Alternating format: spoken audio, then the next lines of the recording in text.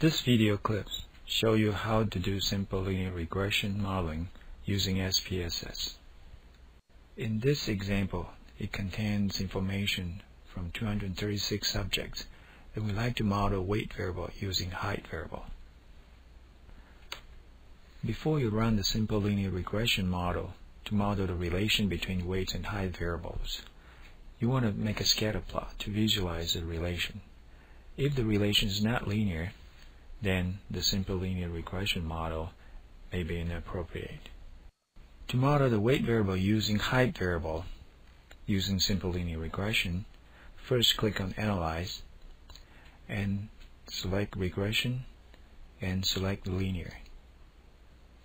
Since you want to model the weight variable, the weight is a dependent variable and height will be independent variable. If you wish to save the predicted value or residuals, you can click on Save button and check on Unstandardized or Standardized predicted values and check on Unstandardized or Standardized residuals. And if you wish to save the prediction intervals for mean or individual cases, you can check on mean and individual boxes. And you can specify the confidence level for these prediction intervals. And you click Continue.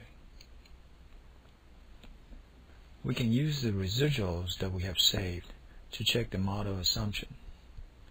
However, we can also make a residual plot by click on Plot button and select Standardized Residual for Y and standardized predicted value for X to make the residual plot.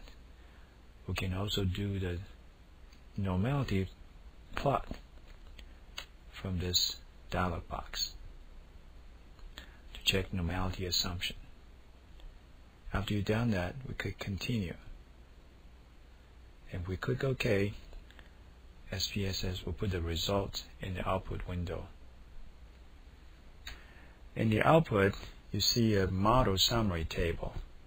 The number 0.777 under R is the absolute value of the Pearson's correlation. R squared is just square of R, which is a coefficient of determination, 0.603. This means that around 60% of the variability in the weight variable that is explained by the height variable through this regression model. If you scroll down further, you see the analysis variance table. This table tells you how useful this model is.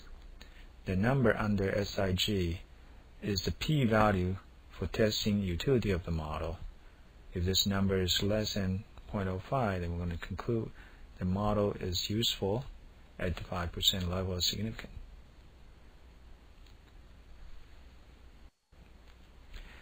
This number 142.820 is the mean squared of the residual, which is a good estimate for the sigma square of the regression model.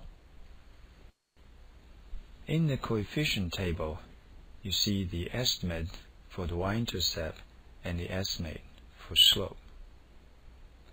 To the right, you see the t-score for testing intercept equal to 0 and slope equal to 0.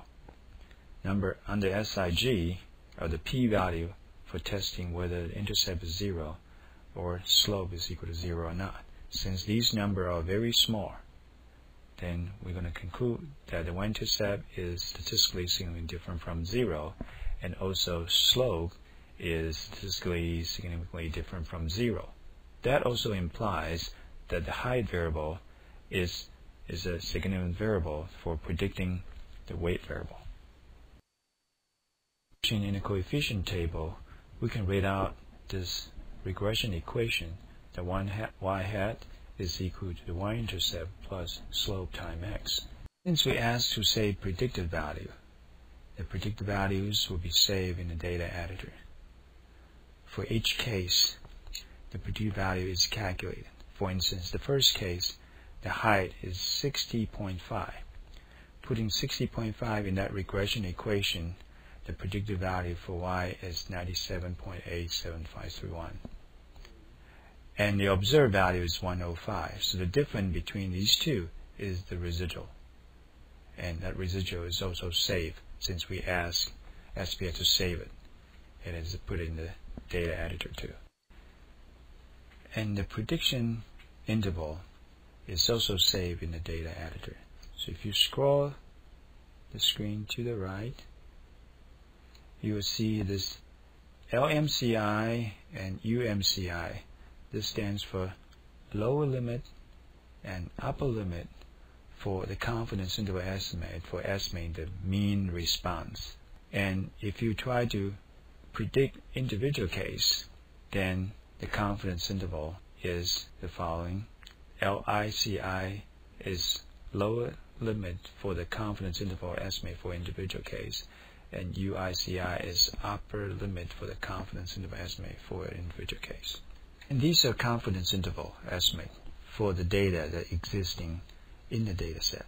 If you have a new case that you want to do prediction, you can just put it down in the bottom row. For instance, if I have a case I wish to estimate the weight for individuals whose height is 70, just put 70 in here and make sure that this number is within the scope of the data that you use to build the model.